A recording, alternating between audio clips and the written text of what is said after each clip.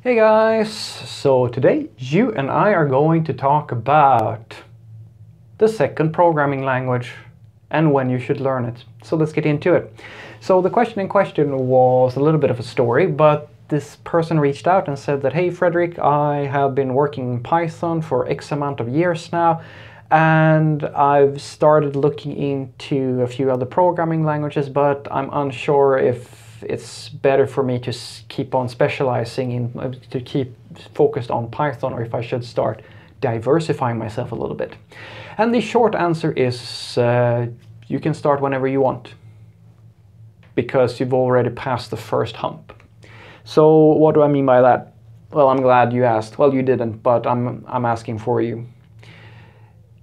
You should always ask yourself this first question before you start thinking about, all right, am I going to learn something new, or I'm going to do something else? This is the most important question you can ask yourself. Am I good enough? What do I mean by that? It's very simple. If you have the skills to survive as an industry professional, and what I mean by that is not that you are the best coder in the world. I'm not saying that, oh, you work for Google as some super evangelist of some sort or something like that, because you don't have to be top notch, or you don't have to be like a master programmer to be a professional. You just need to have the core skills that are needed in order for you to consistently be able to get employment.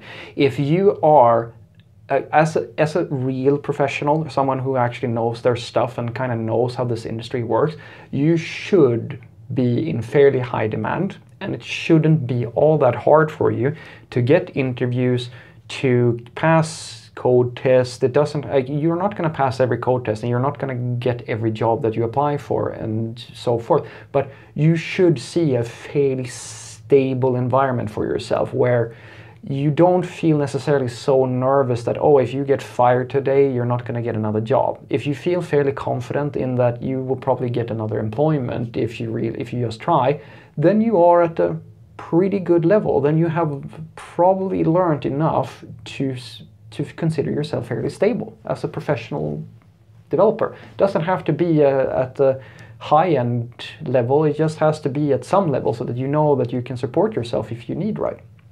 Because one of the biggest mistakes that you can make, I'm not saying it's a mistake, I'm just stating that some people believe that the number of tools that you know is the thing that dictates if you're valuable or not.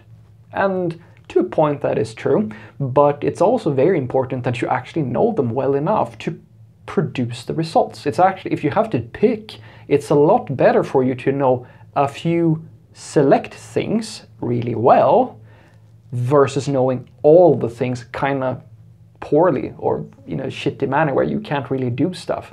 I have tons of people that I've talked to who are like, they talk the lingo, and like I can hear that they know the names of the tools, but I can also hear that their understanding of these tools are like, it's skin deep. I can't use them for anything. It usually is some mid-level programmer or junior programmer who tries to impress me or something like that, where they just talk about all of the different frameworks and their libraries and blah, blah, blah, blah, blah. And then I just ask them a very simple question regarding anything a little bit more in depth, and I can really hear that they kind of become unsure, like they don't really know. And that's a really bad sign, because then they haven't matured into their own knowledge. So for you, if you've already been working for a few years here in Python, as an example, and you feel like, yeah, I'm not all that concerned, I probably could get another job if I wanted to, then this is a perfect time for you to, you start immediately. Just ask yourself this question, and this is just me saying my own thing here. Why do you want to learn this other thing? If it's just because it seems interesting with whichever language you're picking, if it's, I don't know, I think that in this case this person was saying Rust or F# or something like that, then fucking go for it. Or if it's whatever it is. Anything that you learn, like any extra programming language you can add to your knowledge, is going to improve your overall coding skills. Like, it's going to deepen your understanding of software engineering, and different mental tools are going to start popping up, and you're going to start to see patterns. And like, there's so many benefits to diversifying your portfolio of languages that you know, right? But as I said, don't try to do that all too early, and don't feel that there's a pressure on you to do this. There are plenty of programmers out there in the world who just know one or two like stacks and fairly well, and they kind of just survive in that world. Go and ask the Java and the .NET developers about how many languages they feel like, just the average ones. Most of them just stay to like .NET, JavaScript, and Java and JavaScript. Like there's not that much diversity going on, because there doesn't have to be.